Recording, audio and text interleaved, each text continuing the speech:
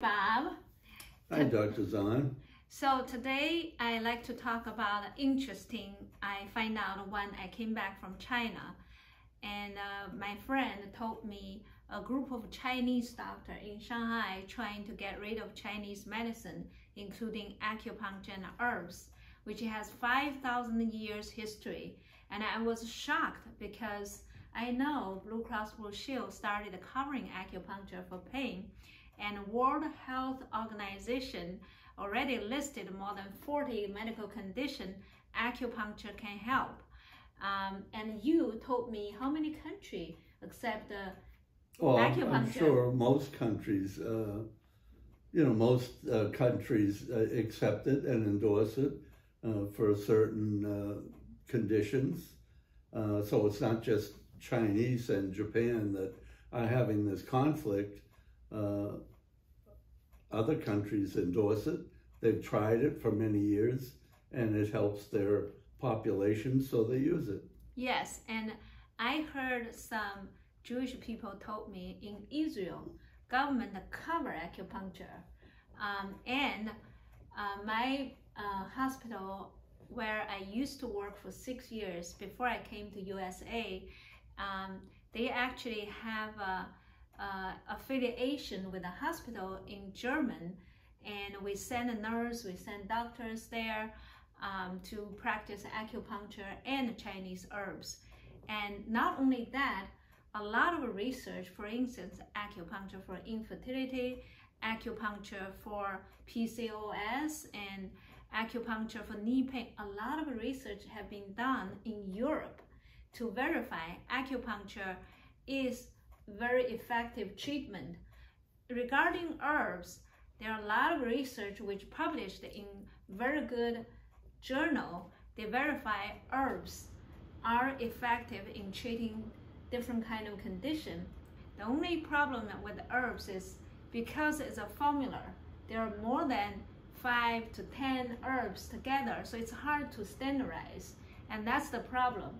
But as a Chinese descendant, I use herbs for all my life because I am super sensitive to any kind of medication. I could have any kind of side effect if I took any medication.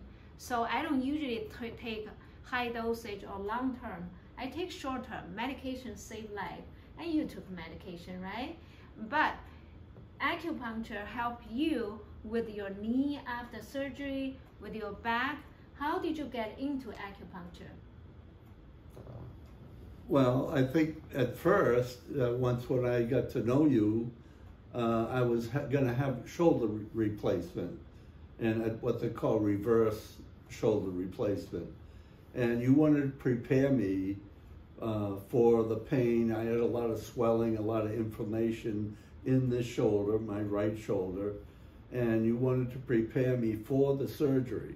And I remember my surgeon mentioning that there was a lot less inflammation that he saw at the time of the surgery that made the surgery go better and my recovery. I also used acupuncture after my surgery, and my recovery was much faster. So that kind of got me to look into how could I use acupuncture for other medical problems and diseases that I might have had over my long life.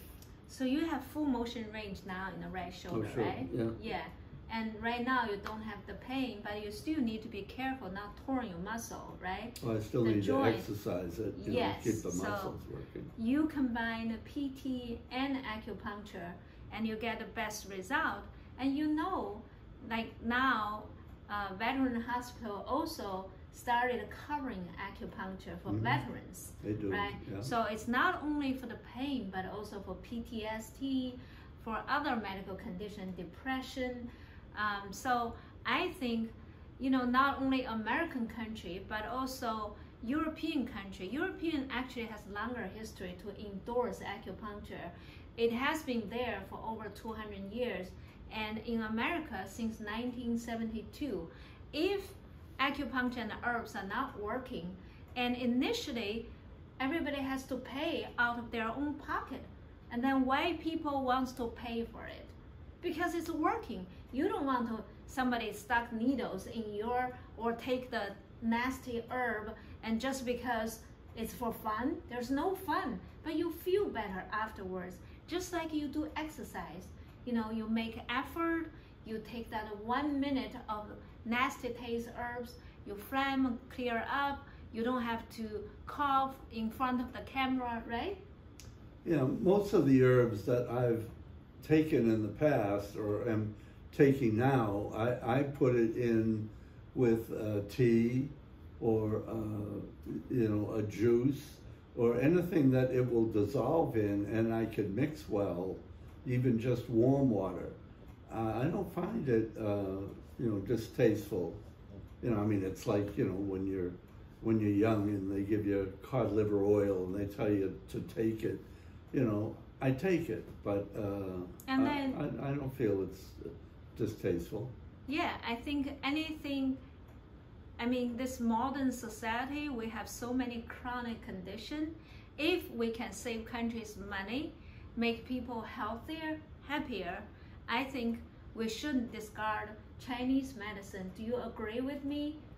Oh, I agree, and I also realize that I couldn't talk to my primary care doctor about the use of acupuncture. I have to go out and search this on my own, because a medical doctor is going to stick to opioids, they're going to stick to drugs or anything that the pharmaceutical company makes that will help their patients. But sometimes they don't look at the long-term and side effects. But I've never had a primary care doctor or any medical doctor that I've talked to recommend Chinese acupuncture or herbs, where through my knowing you, I've tried many of these things and gotten better results with less side effects. I think probably in your area, the PCP still not recommended, but I treated many doctors in Boca Raton. I have ER doctor, I have a neurologist, I have urologist, a different kind of medical doctor. When they have enough experiences to see, you know, it's limited with one treatment method, they would recommend. I have kidney failure patients, and they came and for acupuncture and for herbs.